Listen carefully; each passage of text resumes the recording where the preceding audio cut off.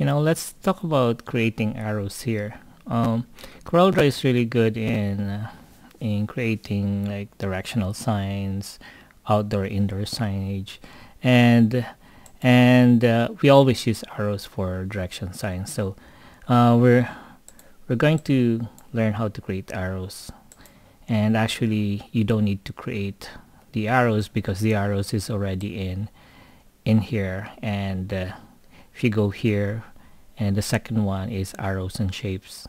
Okay, so I'm just going to delete this ones first, and we'll start by clicking on the arrows and shapes, and then go to the property bar here, and of course you can always change the thickness of the arrows, the outline. Okay, to do that, well, let's just leave it to 0.5.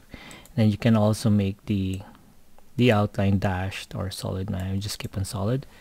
Okay, now in here there's a drop down here, and then you would see these are the kinds of arrows that you can create. Okay, so the simple one, let's say the first one would be click and drag, and that's an arrow. Okay, and I'll just make that gray, okay, so that you can see that. Now again, there's this red icon showing up. If you go there, and then you can adjust the arrow. Okay, you can adjust the arrow if you want it pointed, or you want it, so basically you can change the shape of the arrow. Now there's lots of arrows. Once again, click on that and go here, and let's try this one here. So this one, click and drag. Okay, and then if you want to make the arrow point to the left, you just click here and then move it that way.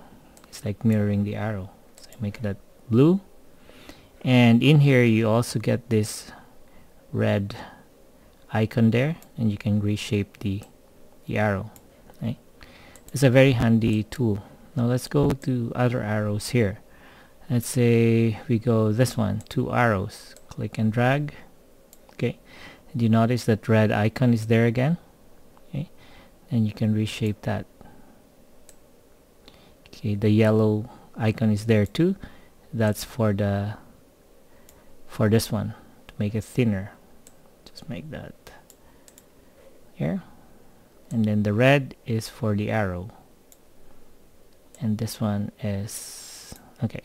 So anyway, you can explore those arrows in that arrow shapes.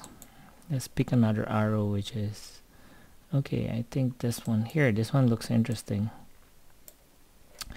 So once again, we can reshape the arrow by clicking on that icon here,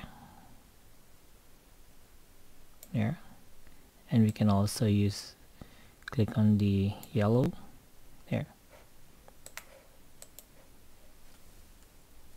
So explore on those options for the arrows.